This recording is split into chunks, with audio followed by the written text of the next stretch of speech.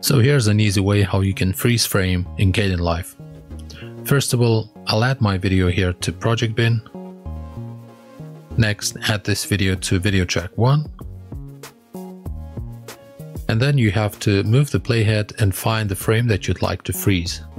So let's say I'll freeze this frame. Now you have to navigate here to project monitor, right click, and then select extract frame to project. Just hit save.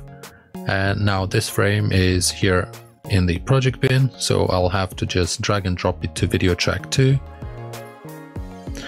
And now we just have to insert this frame into our video, and to do that we'll have to select the scissors and split this clip at the same point in time, just around here. Okay, then again select the tool, move this part of the video away, and now insert this frame. Now the frame is actually too long, I will shorten the duration a little.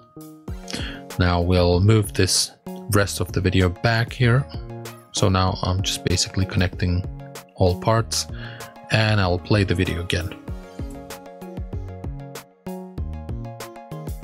And that's it. That's how you freeze frame in Kdenlive. Thanks for watching, and see you in the next video.